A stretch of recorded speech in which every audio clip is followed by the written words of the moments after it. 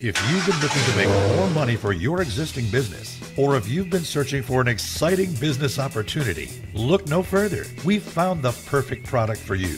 Introducing the all-new Permacoat Spray-On Cartridge System. This revolutionary spray-on liner system delivers the highest quality, 100% solid coatings. Until now, these coatings were only found with high-priced name brand systems. Not anymore. The Permacoat Spray-On Cartridge System is simple, easy to use, and utilizes a low-cost cartridge system that'll save you money. Permacoat is so simple and safe to use, all it takes is 3 easy steps. Step number 1, clean the truck bed. Step number 2, sand the truck bed to ensure perfect adhesion. Then, mask the areas that don't need a bed liner. Step number 3, spray. Let dry for a few seconds, and that's it. You're ready to enjoy your new truck bed. Make sure you always use gloves and a respirator when applying the Permacoat liner. Today, thousands of truck buyers are using Permacoat to protect their investment. Permacoat cartridge systems' 100% solid coatings provide a permanently bonded protective barrier between your truck and the harsh natural environment. Say goodbye to rust, dents, scratches, and corrosion. Permacoat is more than just a friendly product to protect your truck bed. It also gives your equipment a durable, resistant surface capable of withstanding heavy-duty work. Plus, surfaces treated by Permacoat are easy to clean. Each year, over 3 million pickup trucks are sold in North America. Imagine the profits generated by servicing this huge segment of truck owners. With low-pressure delivery via your standard air compressor, the trouble-free Permacoat Spray-On Cartridge System utilizes disposable parts, saving you time and money on expensive replacement parts and repair bills.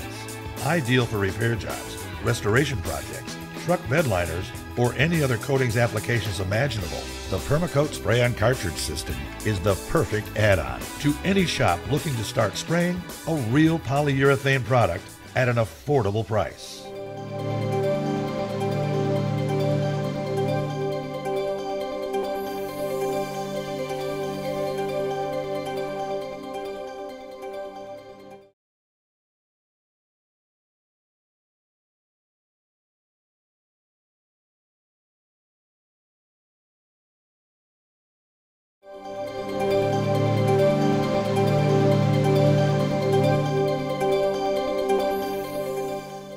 Hi folks, Jeff Kennedy here, President and CEO of Permacoat Industries.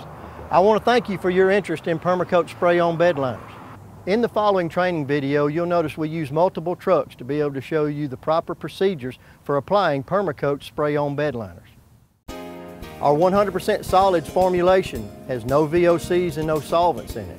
And although it is not indestructible, it is our strongest and most durable coating so far, rated at 2200 PSI at a 1/16 of an inch.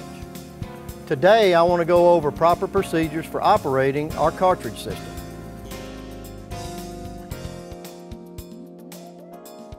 First thing I want to talk about today is the proper temperature or the proper operating temperature of our cartridges. One part of our chemical is similar to syrup. If it gets too cold, it won't spray. If it gets too hot, it'll go through the mixed tube like water. So we don't want that happening. The ideal temperature is 85 degrees. You can operate in most cases between 80 to 90, but 85 degrees is our ideal temperature. Now, if you don't have a way to keep them at 85 degrees, Permacoat offers a cartridge warmer. This is it here, and it simply stores 12 cartridges. Now, you can put them in there. It will keep your cartridges at 85 degrees, and just make sure you load the warmer back up the night before you leave so that the cartridge itself will become warm throughout the entire thickness of the cartridge. This warmer will keep it at 85 degrees. It has an emergency shut-off so that it will not get too hot and melt your plastic. So if you don't have a way to keep your cartridges warm, let us know. We'll be glad to set you up with one of these warmers.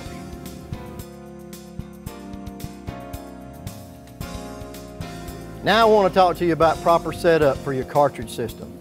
Every cartridge comes with its own mix tube. The mix tube consists of the main body, the retainer nut, and the spray tip. The spray tip simply slides down over the top of the mix tube.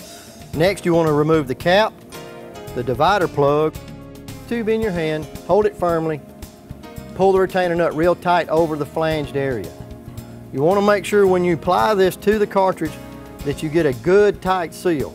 If you end up with a leak in this area, you're going to have bubbles in your coating. Not hard to fix, just one less step you can eliminate by doing it properly. This is your spray tip. Your spray tip pushes down over the mix tube. It is very important that the spray tip does not go down past the end of the mix tube. It must be flush.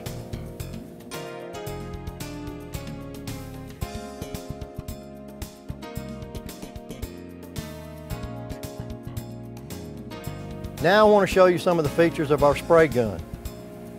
You got your air intake where you hook your air hose.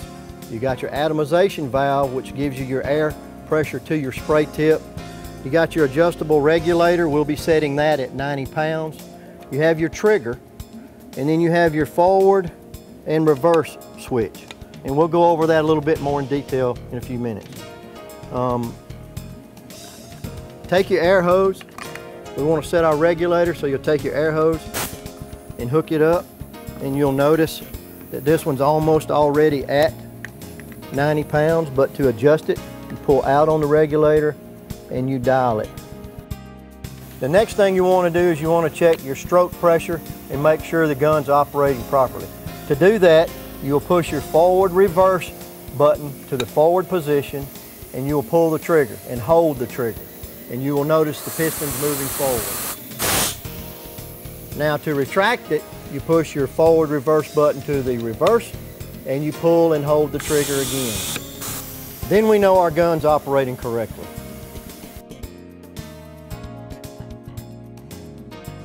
Now I want to show you the proper way to load your cartridge and hook it up to the air supply. Take your gun in one hand, cartridge in the other hand. You want to make sure your label is facing down, so while you're spraying, you can see how much material you're using.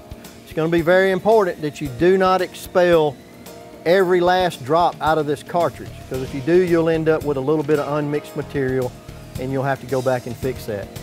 Take the cartridge, hold it in one hand, make sure the end of the cartridge goes down over the pistons.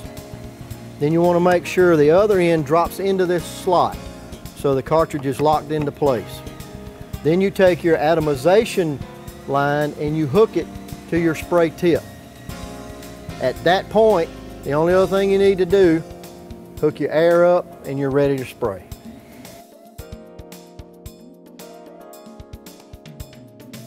After the truck's in position, remove the antenna and place it in the cab, fold in the mirrors, and check the tailgate for clearance.